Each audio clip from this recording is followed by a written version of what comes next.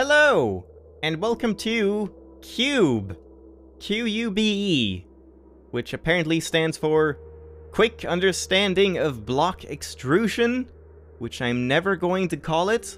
I'm just gonna say Cube, like a sane person.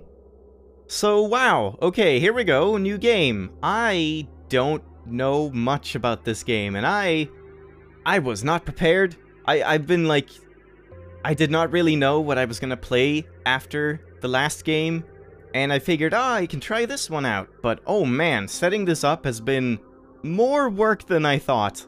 I had the Director's Cut edition of this game on Steam, and I figured, hey, why not play that one? I have actually played this version, Cube 1, or whatever you want to call it. It's not Cube 2. The Director's Cut version is not Cube 2, because they're making a Cube 2, apparently. But I figured I would play the Director's Cut, because I have played the first one, but not to completion. I did like 5 sectors or something, and it was like very, very long ago. I don't remember too much about it, but I don't even remember why I stopped playing it. But yeah, figured I would give it a shot. I like all the puzzle platforming stuff. Might as well make a series on it, right? So, I was gonna do the Director's Cut, and I set it up, and the options were very, very limited, and I wanted to, like, fix things, like, there was forced motion blur, the FOV was pretty low, like, the mouse sensitivity did not go even close to as low as I would have liked. It was, like, 3 times as high as I normally have it, pretty much, and just lots of weird issues. And, like, locked frame rate as well. Like, the frame rate was just locked for no reason, even without VSync. So, had to do a bunch of digging in .ini files, which is one of the good things about the game being in Unreal Engine. You can do that. There's, like, all of the ini files. You can just go into all of them and fix whatever you want. You can, like, for all I know, you can, like, change how the game works if you just want to tweak some files and, like, set the gravity or your player speed and just crazy stuff. I did not do any of that. I don't even know if it works. But I tried fixing a bunch of stuff and it wasn't super successful at first. And I was getting very exhausted, and then I found out that the Director's Cut edition was just the base game. Not like... I thought it was like ported to a new Unreal Engine or something like that. That would make sense. Nope. Not that, it was apparently, or at least as far as I know it wasn't that, it was just, they added a story to the game, which does not have subtitles. It's just like audio being told to you while you're playing through the game without subtitles, and as far as I've heard, it's fairly mediocre.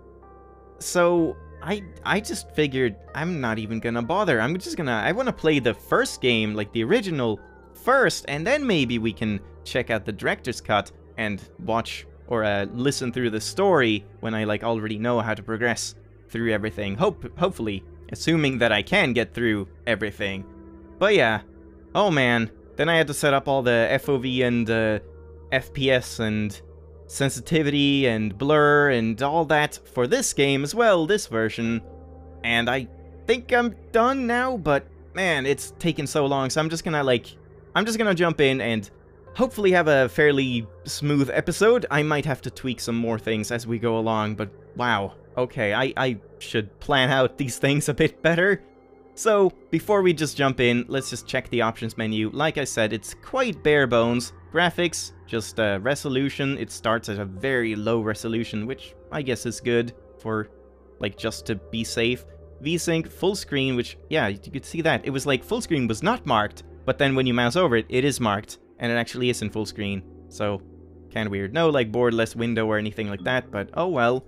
Advanced graphics, everything turned up to max, because this game is very light on the performance. Like, right now, when I was in game, I had like 300, 400 FPS with everything maxed out. So that's great, that's fantastic. Hopefully the performance doesn't drop at any point, but just from the outlook, it's looking very good. Not too much, like, that I complain about this, or that I have to complain about this, but, as I said, motion blur. Disgusting, nauseating, vomit-inducing motion blur was just, like, it was just a sickening amount of motion blur, and I don't even like motion blur to begin with, and this was just crazy. And you had to like dig through INI files to get rid of that, but I did. Really should be an option here. There's no like FOV slider. I have a keybind that might fix that, but I didn't really get it to work, so it might work, might not work. Again, would have been nice to have. Just a little bit sloppy menu. There's a brightness slider. Cool, I guess. And then sound. This is a very weird thing, because in the director's cut version, there's only a master slider. They've removed the music and sound effects slider, even when they added voiceovers to the game. That makes no sense. You should do the opposite. You should add another slider for voice volume as well when you're adding voice. It just didn't make any sense. I was very surprised when I saw this. And this is just default. I'm gonna leave it there and we'll tweak it if we need to as we go along. But yeah, I like that we have sliders here, just don't see why that's not a thing in the director's cut version. And then controls, as I said, mouse sensitivity, no like numerical value or anything, and pulling this all the way to the bottom was 10 on the scale of mouse sensitivity. And I wrote in the INI files to have it at 5. So yeah, it was very, very high. And I am playing with smooth mouse, which normally I would puke because of, but I mean, it's a pretty slow puzzle game, and I figured just having the more like cinematic, slow-moving, not like too jerky view is gonna be nice for video, so I'm just gonna stick with it, see if it works out. It looked fine, felt fine. And then we just have control layout. Very simple controls, like, oh, left trigger, Xbox. I don't know why that's saying that, but I'm pretty sure it's left mouse click and right mouse click. But we'll see when we get into the game, I suppose. I did check that, so should be fine. There we go. Alright, let's jump into the game. Sorry for always having such long intros, but this was a particularly frustrating one. I've been at this for like hours trying to figure out director's cut, and then this version, and oh my god, let's jump in.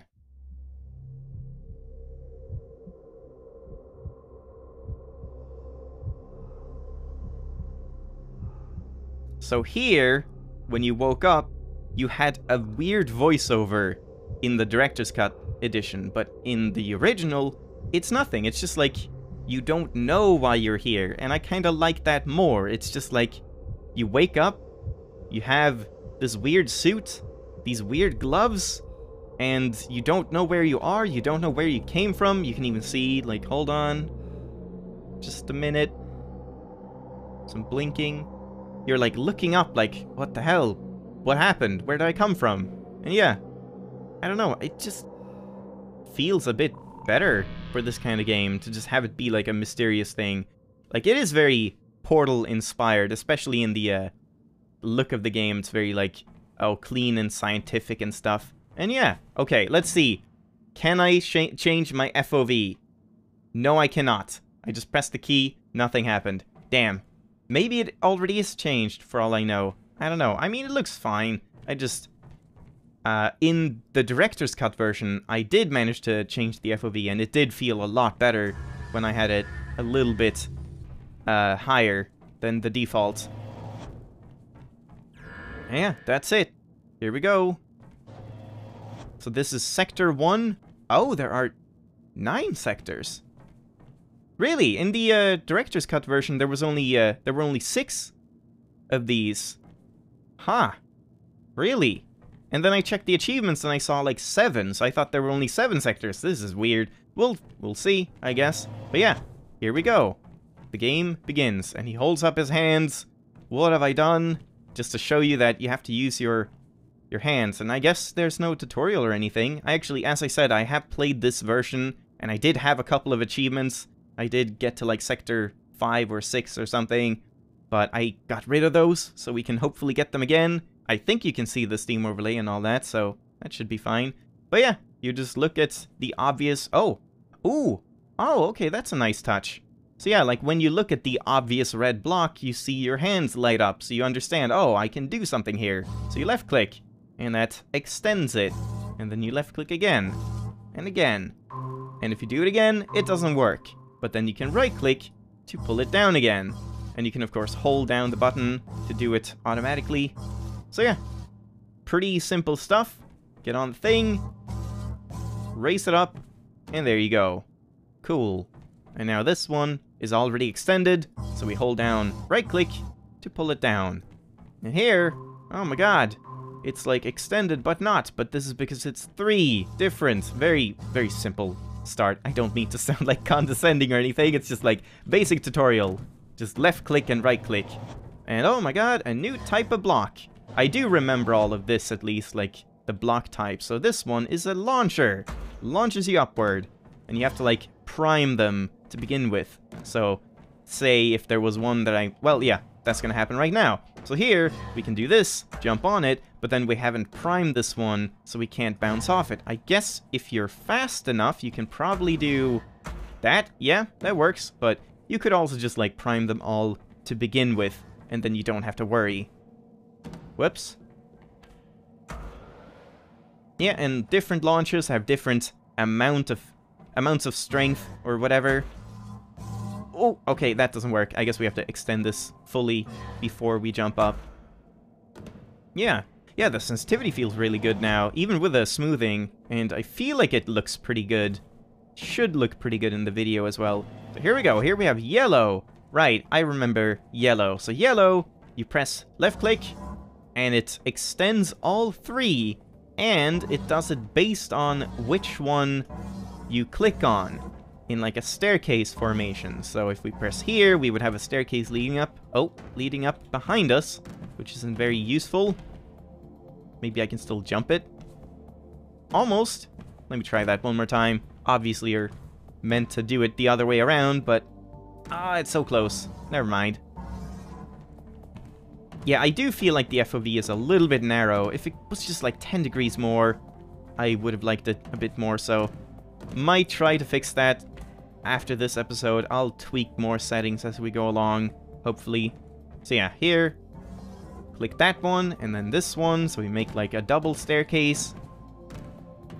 Pretty simple stuff. Nice music. I kind of want to turn up the music. I feel like it's very, very quiet. Let's do that. Oh, achievement unlocked. What? Quick understanding of block extrusion. I hope you can see this. So let's see. Complete the tutorial. Really? What do you mean? Have I completed the tutorial already? I don't feel like I've completed the tutorial. Was that the tutorial? Oh, I guess, yeah, I guess that makes sense. So this was the tutorial just showing you red block, blue block, yellow block. Now the tutorial is over and we're on to like the real section 1 with different block types and stuff. So yeah, okay, I guess that makes sense. If that's the way it actually works. So we can get up here, but now, we have to do the reverse. We have to do that and jump up. Yep, okay. I want the music even higher. Like, the music is so low. Max it out. Yeah. Still quite low, but maybe that's just my headphone volume that's low.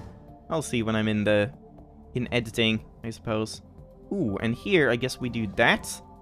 To like, oh no, that doesn't quite work. What about that? Maybe that works.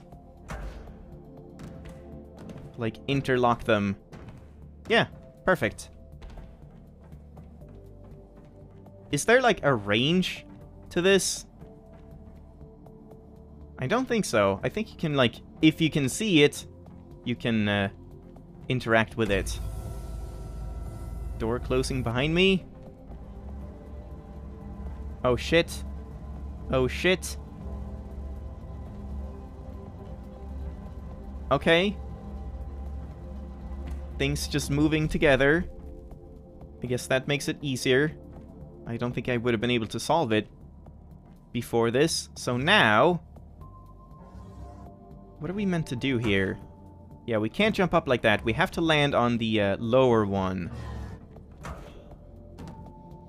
I see, and then we jump up on this one, retract this one, and pull it out on top, and then we can get up here. Huh. Okay. I do remember kind of getting stuck on... Yeah, there we go! Section 1 complete. Achievement? Achievement! Sector 1 complete. Completed. Oh god, what was that audio? That was very weird. Like, glitchy. I don't know if that was intentional or not. Green block! New block type.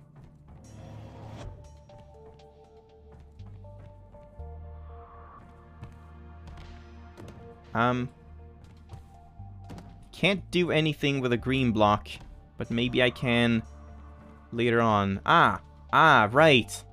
This thing. So you click it. Oh. Okay, that's not at all what I thought would happen. I thought it would be like a gravity thing. Like, oh, green blocks are affected by gravity.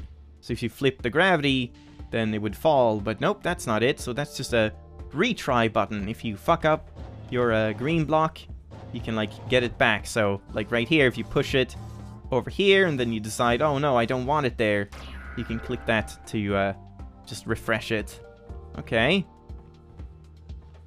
So, what are we trying to do here?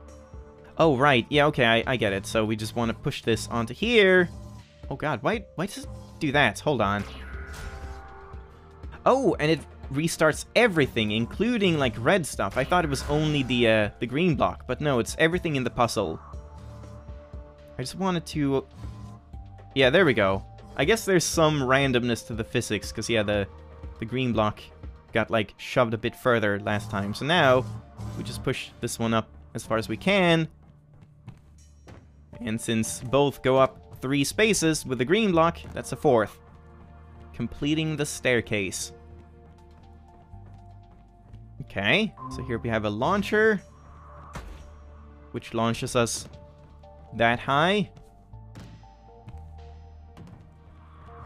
So we can launch the green block,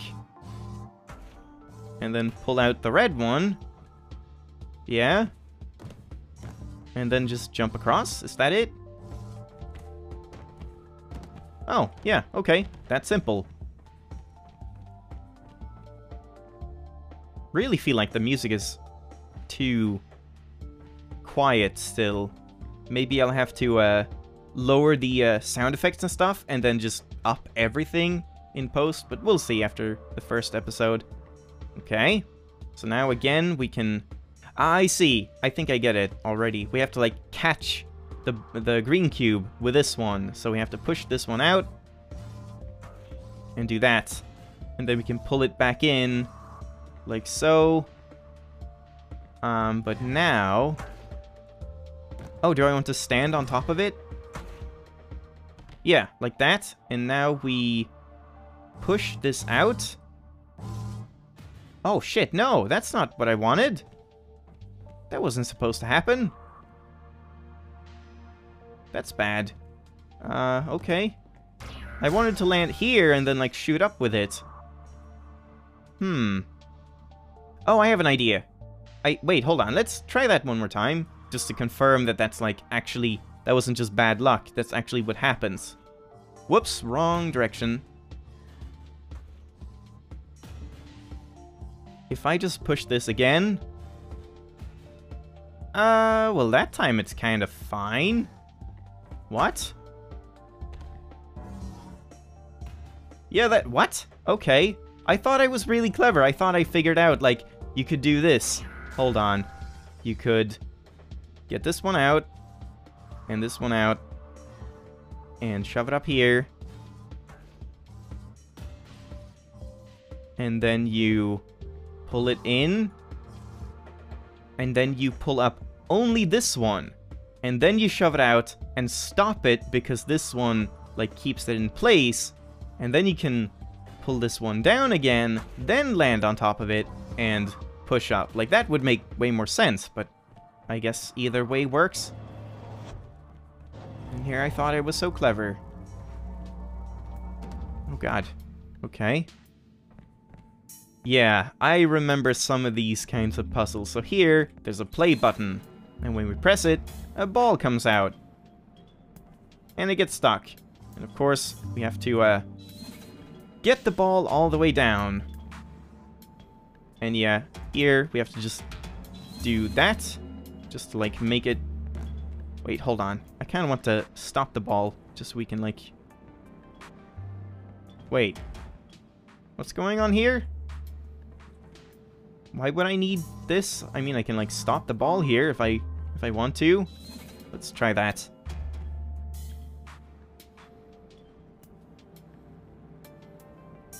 Yeah, it just gets caught there. Oh! Oh, I see.